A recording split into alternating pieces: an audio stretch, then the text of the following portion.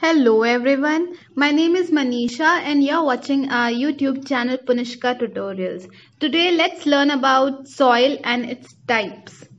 Before starting, let us see what you actually mean by weathering. Weathering is a process where rocks are worn away or broken down into smaller pieces by wind, water or plants. It happens very slowly over a long period of time. A large rock due to weathering may be broken into small chunks of rocks and then to many more smaller rocks till they finally become soil or dust. This process usually happens near the surface of the earth. The cool nights and the hot days cause the rocks to expand and contract. The outer layer of this earth on which the plant grows is called soil. Soil is very important for sustenance of life on the earth. Let us see how soil is formed. Soil is formed slowly as the parent material, that is the rock, erodes into tiny pieces near the earth's surface. Organic matter like plant and animal waste decay and mix with inorganic materials like rock, particles, minerals and water to form soil. The constant action of winds, rains, flowing water and heat of the sun leads to the weathering of rocks, resulting in formation of soil. This process goes on for thousands of years. Now let us see what does soil contain. Soil contains tiny bits of rock particles. Soil particles are of different sizes. First, let's see the contents of the soil. First is gravel.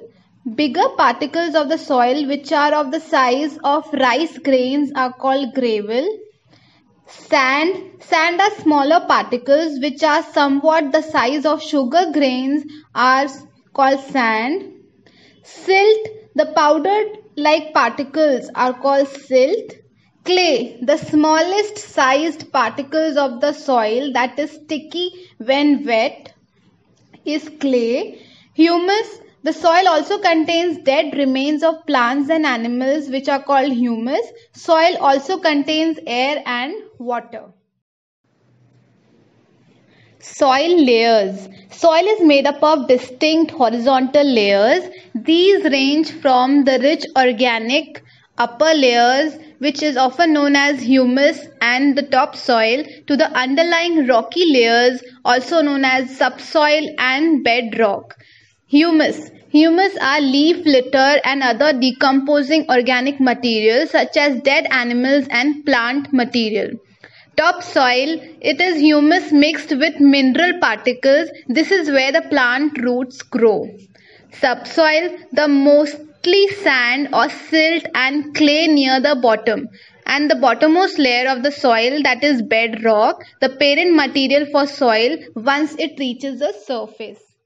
Let's see what are the benefits of soil. Soil helps in the growth of plants. It supports the organisms that live in it like earthworms. Soil also affects weather conditions as plants are important to bring about rain. It helps in mining. It supports agriculture and gardening. It helps in making of bricks and pottery.